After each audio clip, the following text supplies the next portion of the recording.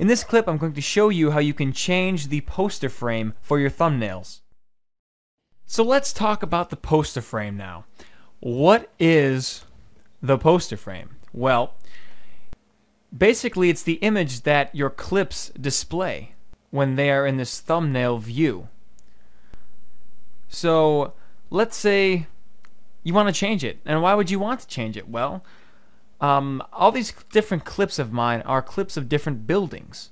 So in order for me to know exactly what this clip is, I'm going to want to pick an image from the clip that really defines it. If you have different shots, like let's say you have like 6 different actors for 6 different scenes, and you want to make sure that you know what scenes you're looking at. Instead of just writing down, you know, Sarah 1 and John 1 and Jake 1, you can just change the poster frame, the image, to a shot of their face. That way you know right away, hey, okay, that's their clip.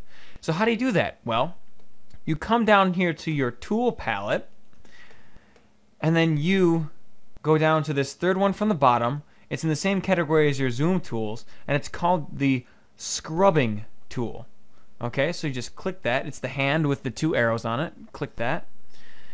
Now you click and hold on a clip, and as you drag your mouse to the right or left, this clip, it scrubs through the clip.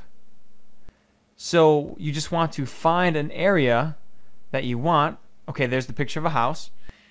And then hold it there, and then you just hold the control key, and now unclick.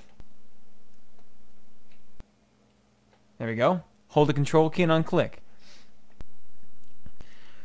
Now these other clips don't really need it because they are of the buildings. Actually, this one does right here. So let me just zoom that, hold control, and there we go. It's now the poster frame.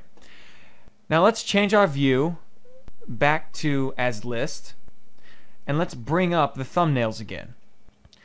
Now it's a little different with these thumbnails because the scrub with them, you don't actually use the scrub tool. It's just your pointer, and then you can just scrub by clicking and holding and scrubbing. To change that, you have to double click it. So let's double click this one, bring it up in the viewer, go to the frame that you want, that frame, go up to mark, and then come down to set poster frame. Now that frame is now set.